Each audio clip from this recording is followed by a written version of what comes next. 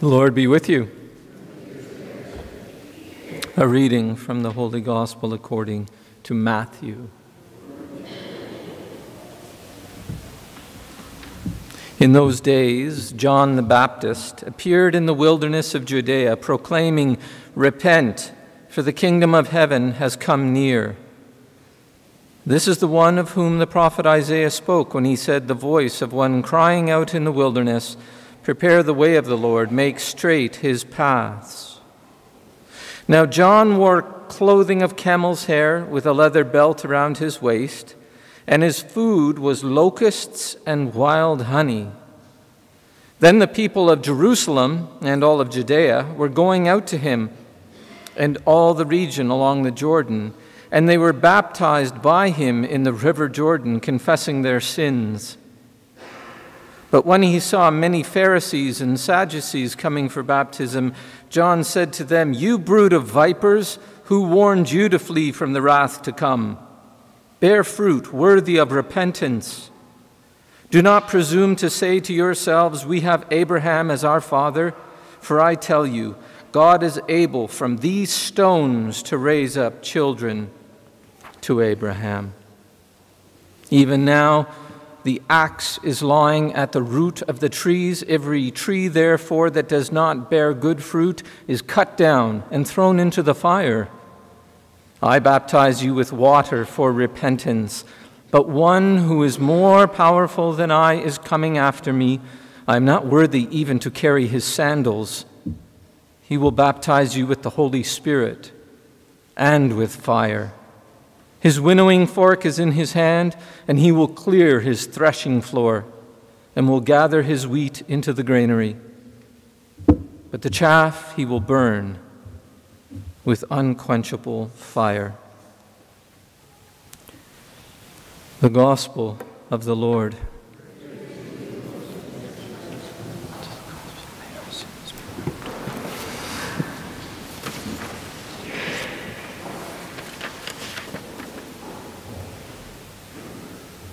If you had lived in AD 30 instead of AD 2022, you would know all about the temple that was in Jerusalem. You would know that it was the center of the people of God, that it was the center of worship, that it was the center of commerce, it was the center of the monarchy, it was the center of literacy and culture, of art and governance, it was the center of religious training, it was the center of liturgical celebration, and it was also the center of the world, if not the universe, because this is where God, by his own admission, dwelt. Of course, the opposite is also true. The further you move away from that center, from the temple, from Jerusalem, the further you move away from God. So by the time you reach John the Baptist, preaching his heart out on the banks of the Jordan, you're just about as far from the center as you can be. Now you're into arid spaces, the wilderness, the habitation of scorpions and jackals and unclean spirits. It begs one very important question. Why is John out there? If the Baptist is tasked to prepare the way of the Lord, why is he in the desert instead of the temple? That's the focus of the homily.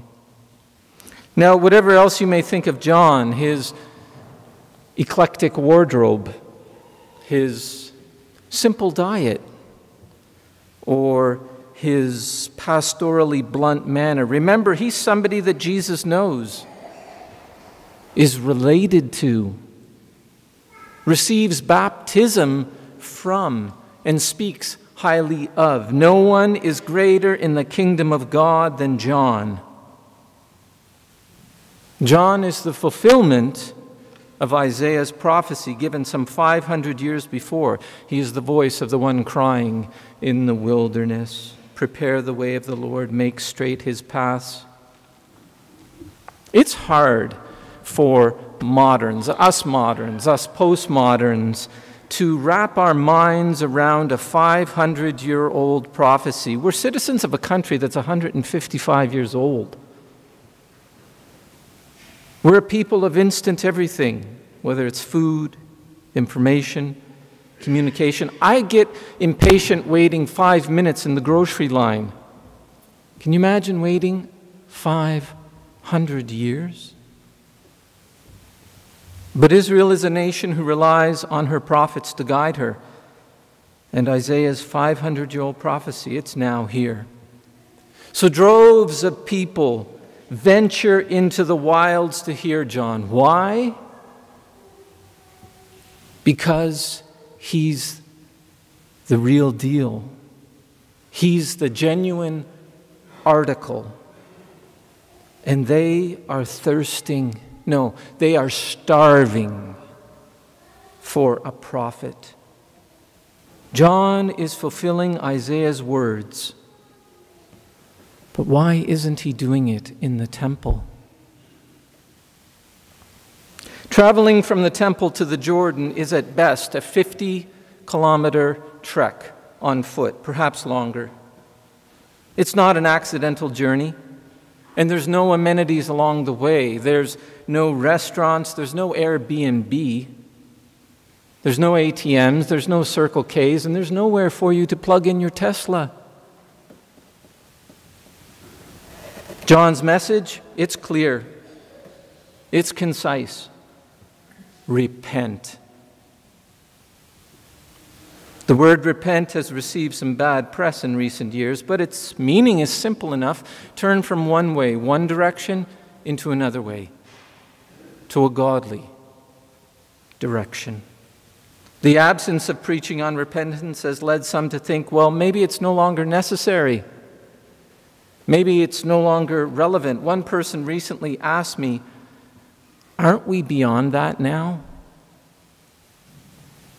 Commit to memory the words of John Stott.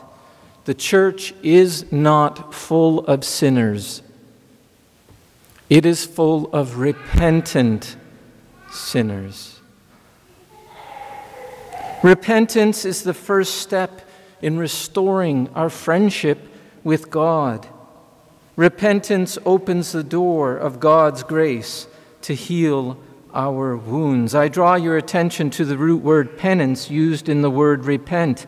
It's why confession is properly called the sacrament of penance or reconciliation. John is preaching a baptism of repentance in the desert, but shouldn't he be preaching in the temple?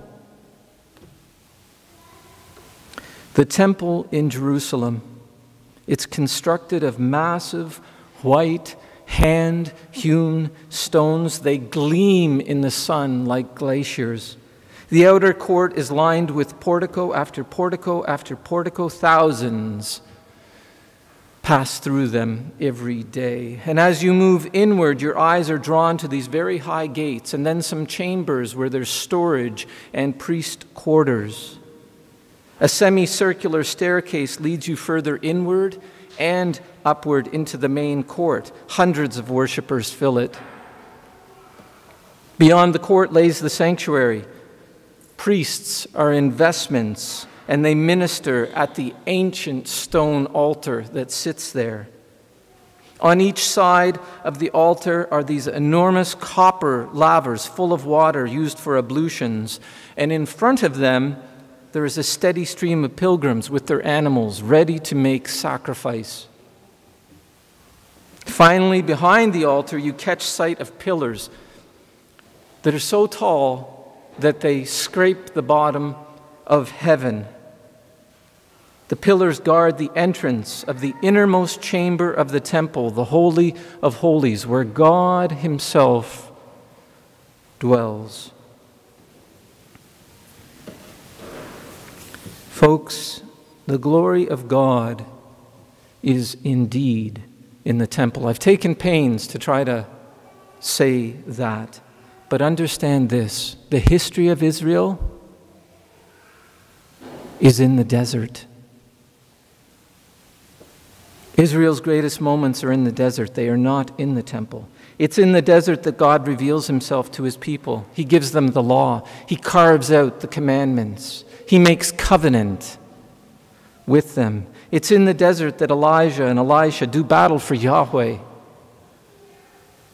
It's in the desert that King David conquers the enemies of Israel. And it's in the desert that the children of Israel make a 40-year sojourn into the promised land. So, by the time John arrives on the scene to announce Messiah, fulfilling Isaiah's prophecy, it's not a big shock that he's doing it from where? The desert. But understand this. The desert is both a physical place and it is also a spiritual place. The desert represents the dry, the arid places of life, the brittle and the broken places of life, the bruised and the battered places of life. The desert is where you are when you lose your secure job. The desert is where you are when a close friendship dissolves.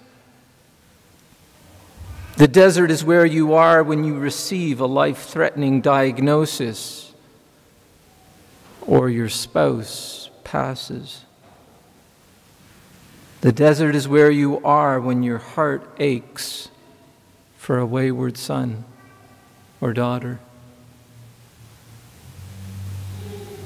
The desert is where you are when you feel the strain of not being able to pay your bills or the betrayal of a family member. Have you ever been to the desert? More like, have any of us not been to the desert? Faithful of Holy Redeemer, God may indeed dwell in the grandeur of the temple, but he knows that life is lived in the desert. And so that's where he comes to us. He comes and he stoops down and he picks us up and he presses us against himself and he says, I've got you. You're mine, and I will not let you go. Never do we need Jesus more than when we are in the desert. So for a short time, we walk in the desert, but soon enough, we will dwell eternally in the temple of God. Welcome to Advent.